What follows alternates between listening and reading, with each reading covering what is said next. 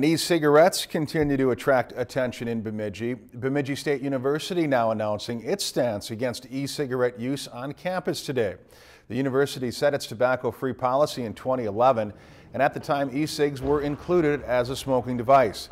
BSU officials say they decided to ban e-cigs because there's little research on its health effects and the device would be difficult to enforce. Until there's more research out there, we can only be safe. From an enforcement perspective, from 20 feet away, you can't tell if somebody's using an e-cigarette or the real thing. So it just helps us to alleviate the confusion.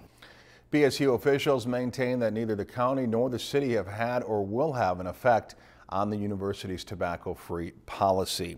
If you've enjoyed this segment of Lakeland News, please consider making a tax-deductible contribution to Lakeland Public Television.